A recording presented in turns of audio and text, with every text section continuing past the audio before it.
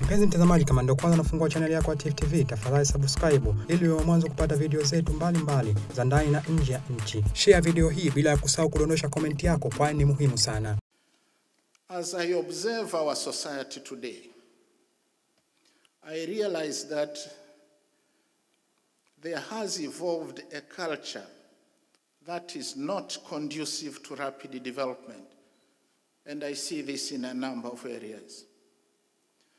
They include an entrenched behavior of not valuing time as an important resource. As such, lack of punctuality at workplaces, meetings, and other occasions is very common.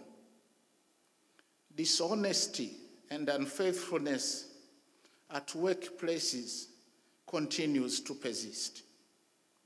Hard work and diligence have been eroded and are being replaced by unscrupulous means to earn a living.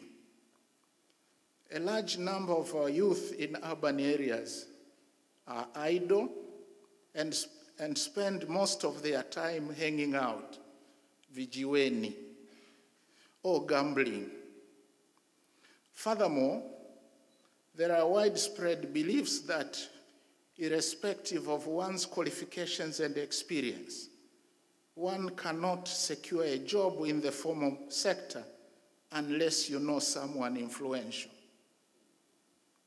Employment on merit is considered to be rare. It is also worrisome that a growing number of our young men are entering into marital relationships with older women, wanaitwa mashangazi, who are better off, and they do this as an easy way to make ends meet. Ladies and gentlemen, it is my humble view that we, as a country, need a cultural revolution to reverse such behaviors and practices. And this must be underpinned by down-to-earth socio-economic research and strategies. It is my honest request to ESRF and other think tanks in our country to focus on such areas going forward in order to inform our collective endeavors to engineer a radical shift from such practices for a better and prosperous Tanzania. The six-phase government is committed to continue working and supporting economic research and policy analysis undertaken by ESRF and other local think tanks. Our ambition in government is to scale up research funding and investment in research supportive infrastructure. The government shall also continue to urge ministries, departments, and agencies to use services rendered by ESRF to inform the development of sectoral policies and strategies. Equally, the government will continue to encourage the private sector, civil society organizations, development partners, and other players, both local and international, to work with or partner with ESRF.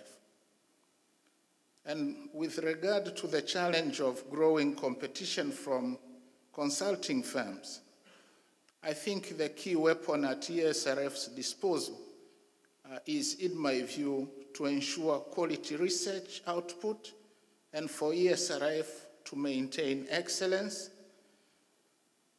And this will need investing in attracting the best research and analytical brains, as well as pay them well.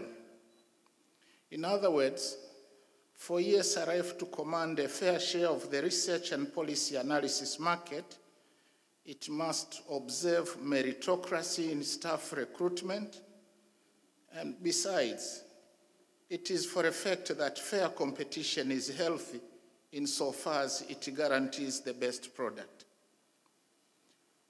And to deal with the financing constraint, I would advise that ESRF looks more towards partnering with the private sector as well as our generous development partners. Tafiti inakupatia video mbalimbali kutoka ndani na nje ya nchi. Tafadhali endelea kutufuatilia kupitia channel yetu ya Tafiti, YouTube, Facebook, Twitter na Instagram. Bila kusahau kudondosha comment yako kwani ni muhimu sana. Tafiti tupo kijamii zaidi.